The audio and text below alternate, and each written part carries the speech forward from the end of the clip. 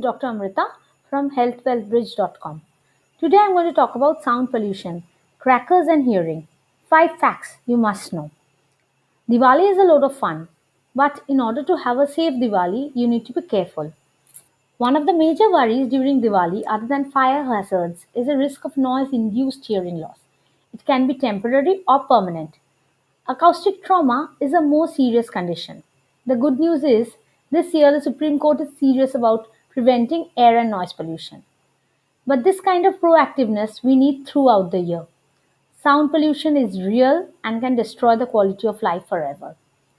Your local policeman will be the person responsible for preventing bursting illegal crackers at the rock time.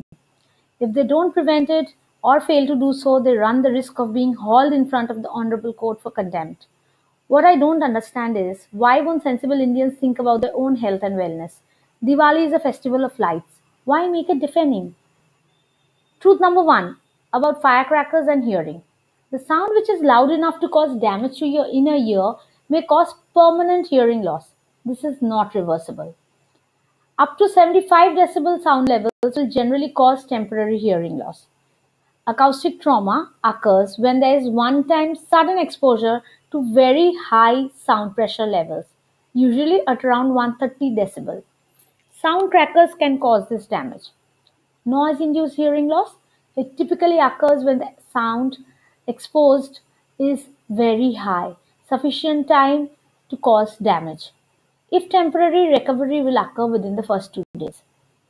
In the audiometry report, it will appear as a steep auditory notch at mainly the 4 kHz. This temporary depression may disappear after minutes or hours. Truth number 2. What will you feel? There might be a sudden ringing, buzzing, whizzing sound or tinnitus. Partial hearing loss may also be present. This will depend on the distance and intensity of the sound that you have been exposed to, and this may or may not progress. There may be perforation of the tympanic membrane with or without bleeding from the ear. Truth number 3. Precautions you can take. Don't use crackers which cause loud explosion. Use crackers which have light, which do not pollute air, do not have a sound pollution component. If you are in a locality where such activities are usual, try to keep a distance from these crackers. Use acoustic blockers if needed. Visit your nearest emergency ENT services and get an audiometry done if you have any symptoms. Don't buy Chinese crackers because they may contain chemicals at non-permissible levels and can even have higher sound levels. Check the sound level specified in the crackers.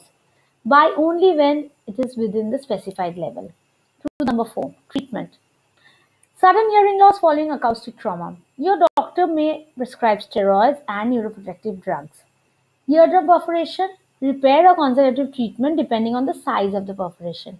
We can wait up to 3 months for the eardrum to repair automatically through your healing mechanism. If it does not repair or gets infected during that time, it might need surgical intervention.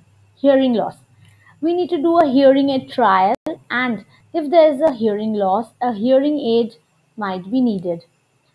With sudden, severe, profound losses, you might require a cochlear implant. Unfortunately, there is no foolproof treatment for tinnitus or the ringing sound that happens following sound trauma. Truth number 5. What does the law say about loud noise? According to the Environment Protection Act 1986 and the Environment Protection Rule 1986 and 1999, the manufacture, sale or use of these firecrackers which generate noise levels exceeding 125 decibel or 145 decibel at 4 meters distance from the point of bursting shall be prohibited.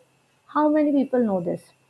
The Explosive Rules 2008, Rule number 14, mandates that every manufacturer shall on the box of each firecracker mention details of its chemical content, sound level, and that it should satisfy requirements laid down by the chief controller. The problem is, very few of us care enough to look at the label of the firecrackers. May light of Diwali make you blessed. Have a wonderful Diwali.